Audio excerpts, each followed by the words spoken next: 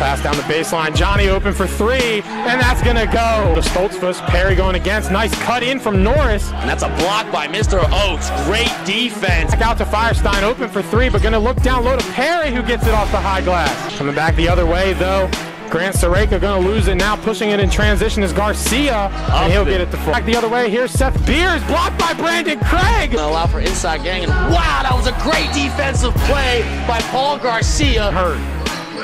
Going to plant, find Garcia in the corner for three. Bang! Two good ball handlers. Garcia can't get the behind the back to go, but Perry going to finish up the dirty work down low. Mr. Oates, bang for three.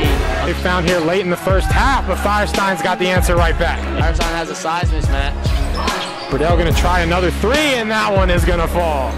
It's going to leave Burdell open for three. He looks it off, out to the corner to Oates.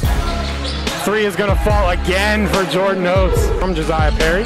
That's a great pass, good lead pass. See what he does with it. Turn around hook. Bucket. Craig now under 10 on the shot clock. Here's Perry. Hook shot coming. Let me see it. And up and under. Now 37. Great pass from Firestein to Burdell. Gonna take it to the middle of the court.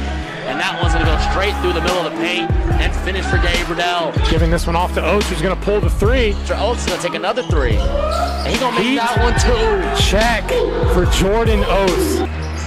This one over to Garcia. Good ball fake, drives baseline, floater in for Mr. Paul Garcia. Back over to Cam Hurd, looks off the three. Trying that quick pull up and able to get it to go. Quick give to Oates, who pulls that three, and it is butter.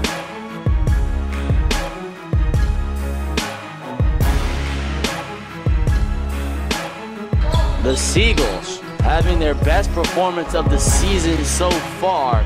78-60 will be your final as the Sea Gulls catch another W.